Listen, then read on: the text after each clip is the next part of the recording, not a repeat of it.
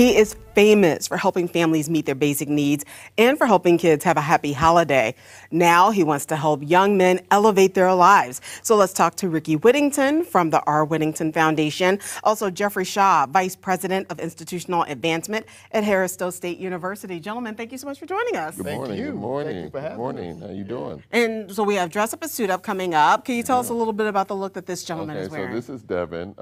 One of his suits is donated by Bespoke Apparel. And we also have Tom James Custom Clothing Company have donated quite a few suits also. So he is dressed in black, and he's one of our mentees. And we also have Jordan over here, which is one of our mentees also. He's at Harris-Stowe State University, and he's dressed in a Merlot tuxedo.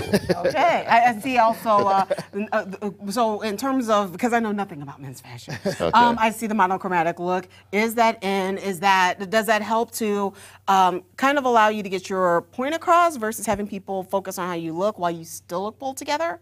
Oh yes, most definite. I mean, a suit, it plays a lot of different roles, you know, for job interviews, for, you know, prom, just for different events that young men decide to wear suits to elevate their self-esteem. Okay, and we're also talking about elevating their opportunities as well. Jeffrey Shaw, Harris-Stowe State University. This event, I see that we have a lot more going on, but from a university administrator's perspective, what does it mean when someone walks in and they look this pulled together and they're asking for things like extra opportunities, scholarship money, that type of thing? Well, what it does for us is we realize that for young black men, we want them to be able to see people in suits, see people professional, because I know for me, it wasn't until I saw people that looked like me, that were in suits, that were in professional positions, that I realized that I could do those same things. So we want to put them in a type of environment where they can see those types of things. The good thing is we're bringing them to the college campus. We're going to be giving out scholarships on the spot, so we're asking them to bring their transcripts with them. So we'll be able to give out scholarships so that not only are they getting a free suit and some of these nice, wonderful items, but they're getting the opportunity to go to college and also be on the college campus to get that HBCU experience. But Ricky, it's not just about the suits, also a little bit of fun. I mean, you got to look clean no matter what.